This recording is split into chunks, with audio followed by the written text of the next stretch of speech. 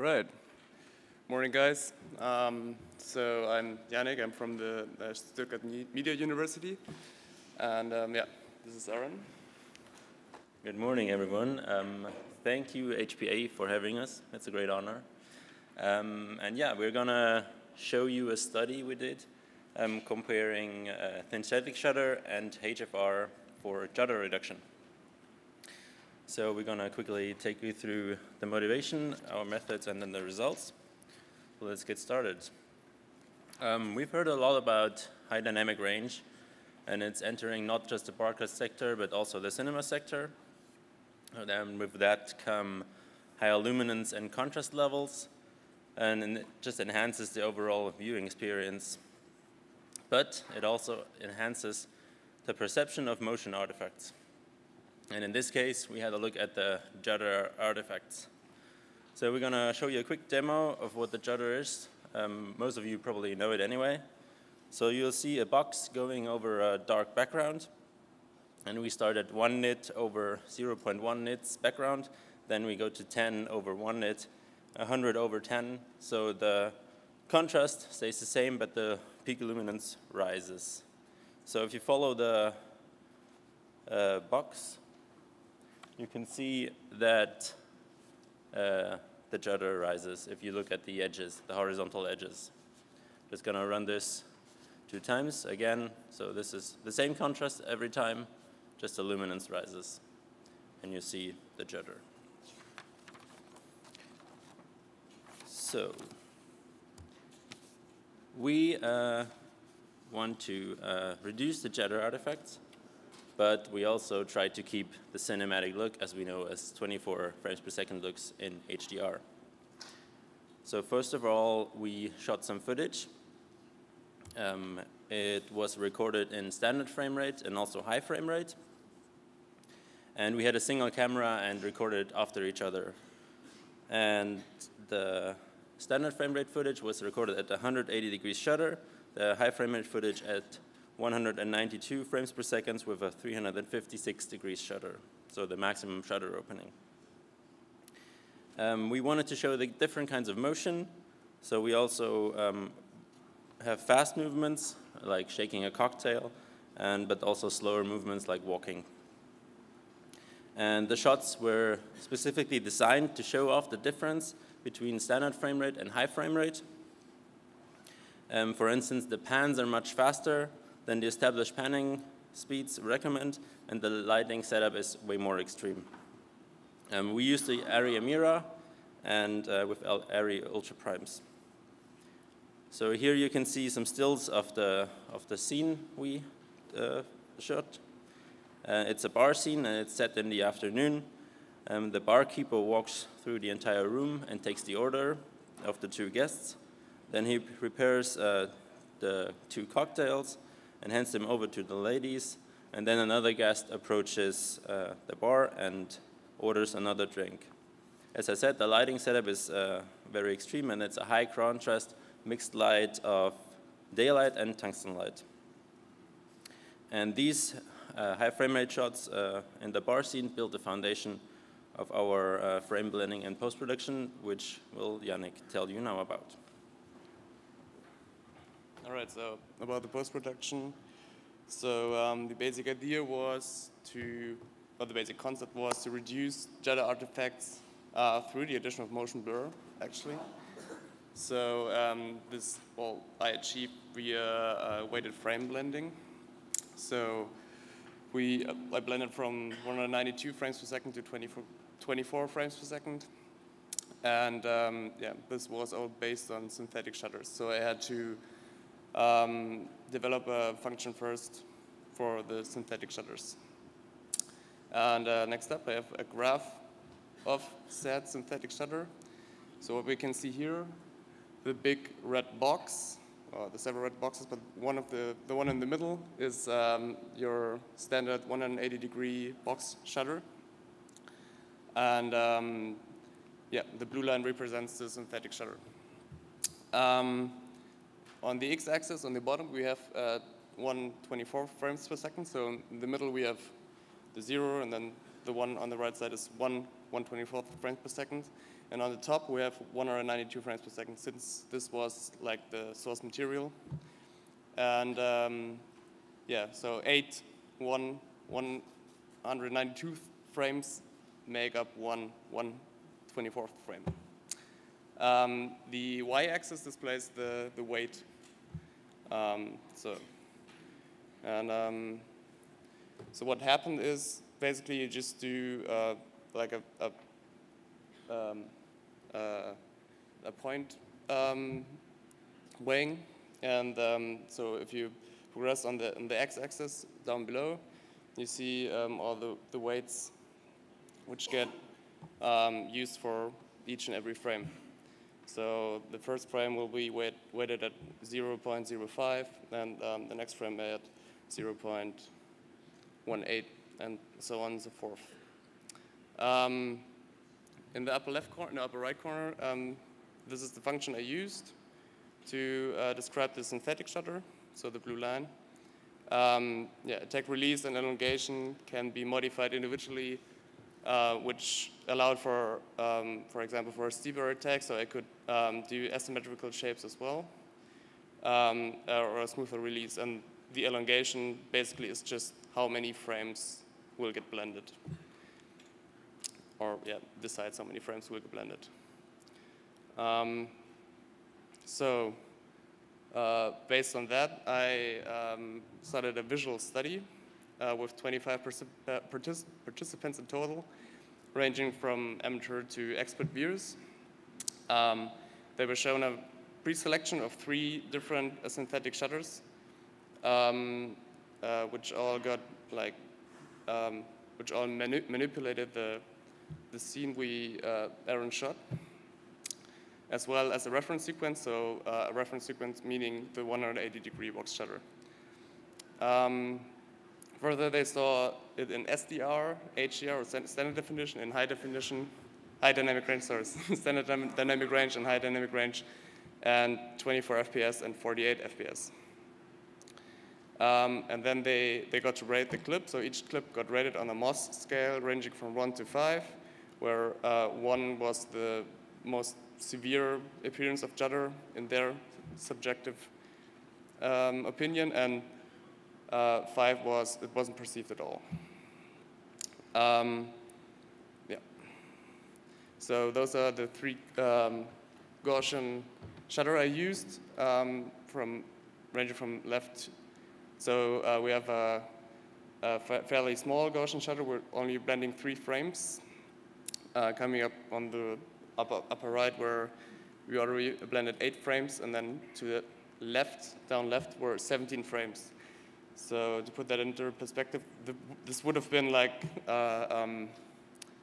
over 720-degree shutter, basically. So we took frames from the past and the future and blended them in the 1 frame. I did play around with asymmetrical shapes and even shapes with negative lobes, but they didn't show any noticeable difference to the Gaussian style shutter, like the asymmetrical shapes, and the negative lobes actually produce very grotesque black splotches all over the frame. So I ruled them out before I actually started the visual study. And yeah, and you can see the factors I used for the attack, release, and the elongation. Yeah, and now we can show them in action. Bear in mind that this is standard definition. We don't have the high definition clips with us right now. So, okay, this is starting with the reference of the box shutter. Should start right away.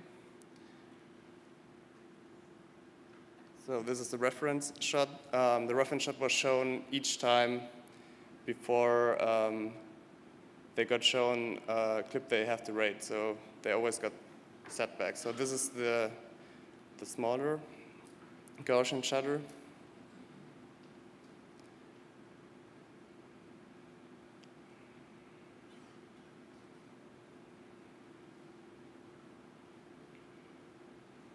And this is the medium one, around 7 frames blended.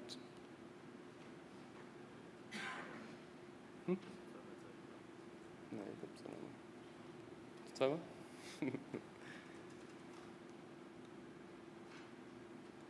And this is the 17 frames.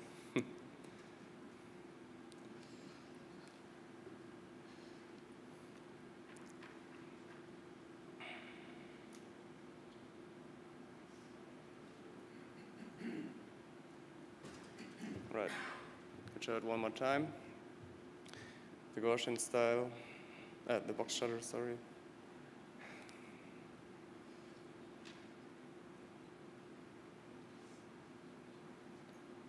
Yeah, but I get the judder is very apparent on the vertical lines where there are many from in the background, especially the bottles up, the red bottles.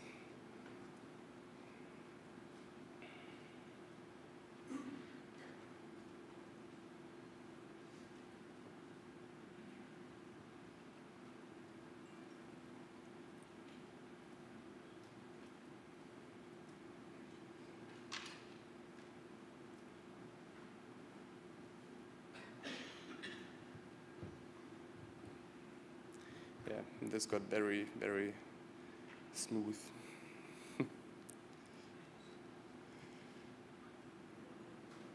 All right, so just a quick recap of crop-ins of the scene. So we have the crop-ins of the bottles up top. And as you can see on the bottom left, there's not that much information of the bottles at all, since 17 frames got blended. So it's getting softer, or it did get very, very soft, which kind of was the goal, to add motion blur. Yeah, so we come to the results. So the first finding, or the first obvious finding, was the Judder gets worse in HDR, or as the luminance increases. So we have a MOS scale on the right side. It's a range from 1 to 5. It's overall, it's not the best rating for any of the clips. So I compared all SDR 24 FPS shutters to all HDR 24 FPS shutters. And yeah, so basically the Judder gets worse, which has to do due to the higher luminance, which benefits the Judder artifacts. Then I compared the box shutter in 24 FPS, being the reference, so they rated the reference as well, with the medium Gaussian style shutter in 24 FPS, which got the best or the highest rating of the Gaussian style shutters. But there was no significant Judder reduction. And finally, I compared 24 FPS with 48 FPS. And yeah, this got very clear results, or the most significant difference. So the 48 FPS clips almost showed no Judder at all. And it didn't even matter which Gaussian style shutter I used. So the Judder got reduced very significantly. And yeah, basically what we can take from that is that in 48 FPS, the Judder is hardly perceived. And there's no significant difference between HDR and SDR in 48 FPS. So a frame rate increase equals a serious Judder decrease. Yeah, so up to the key findings. So Judder is more disturbing in HDR compared to SDR. Synthetic shutter shapes cannot significantly reduce Judder in 24 FPS presentation. And HFR resolves Judder issues, but motion is rendered less cinematic. So with HDR even entering the cinematic, or the cinema sector, with, for example, Samsung having these big LED kind of screens and stuff, there will be more luminance and there will be more Judder in the future. So for future work, the question is how to maintain cinematic or film look in higher frame rate and higher and HDR, basically. Yeah. So that's it. do we say Pfiat in Bavarian?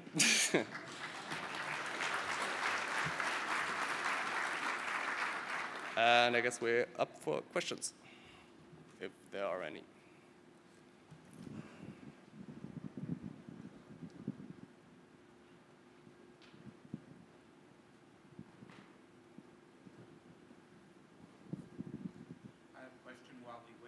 Yeah. Have you seen what Pixelworks is showing next door? Yeah, we've seen that. What do you think?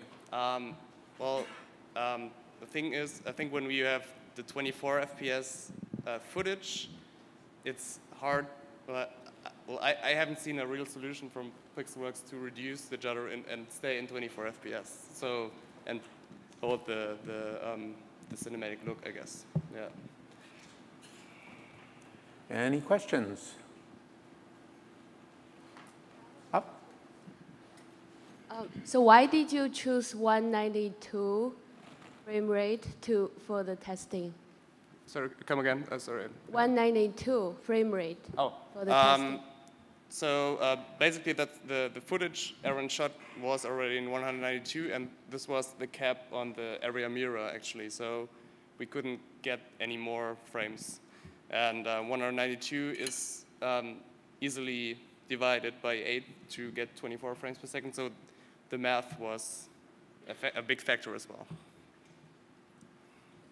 Yeah. Did you choose like lower frame rate, like 120 for the testing too? Lower what? Sorry, lower? Lower, yeah, like 120 or lower than 190. So actually, the footage I had wasn't 192 frames per second, so I haven't had any lower frame rates to work with. Question over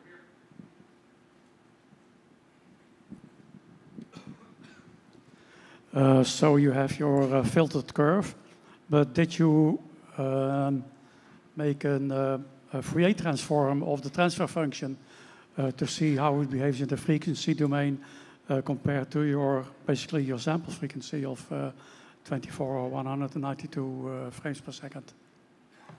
Can you repeat that? This is very hard to understand up here. Frequency analysis. Do a Fourier transform of your sampled function to see how the transfer function looks like, because then you already know, without having to make too much movies, what will happen, because your frequency domain tells you what the judder and the blur will be. Just a Fourier transform. Yeah, so we didn't do a frequency domain test, actually. Okay. Yeah.